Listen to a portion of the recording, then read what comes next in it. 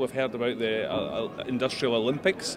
Our view is that they are really important to the UK. We're supporting our clients every day, be it road, rail, ports or airports. And we do believe that when you're talking to multinational corporates looking to invest in the UK, these projects are really important. They want to get themselves established really quickly and they need good infrastructure to do that. So really very important. It also drives wealth, which in turn gets employment going, which in turn gets wealth back into the economy. So we really do think it's important and we're active partners in it.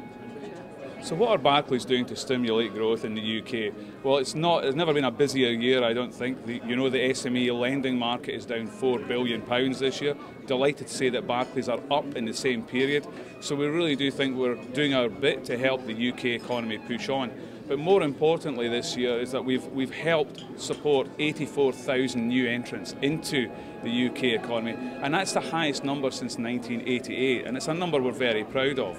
We're also actively involved with funding for lending, and that's a government-backed scheme which allows us to support businesses with lower cost of funding and help with a cash-back incentive, so putting cash into businesses right up front on day one. Also heavily involved with the Business Growth Fund for getting equity into businesses, again very important when businesses are growing.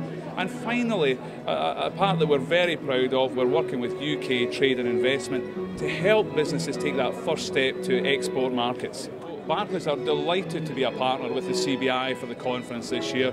We think it's crucial to be here. There's going to be 1,000 people in the hall today. We've got some of the best speakers we could hope for. We start with the Prime Minister, then there's workshops all around the building today. We talked to Boris Johnson this afternoon about the London Olympics.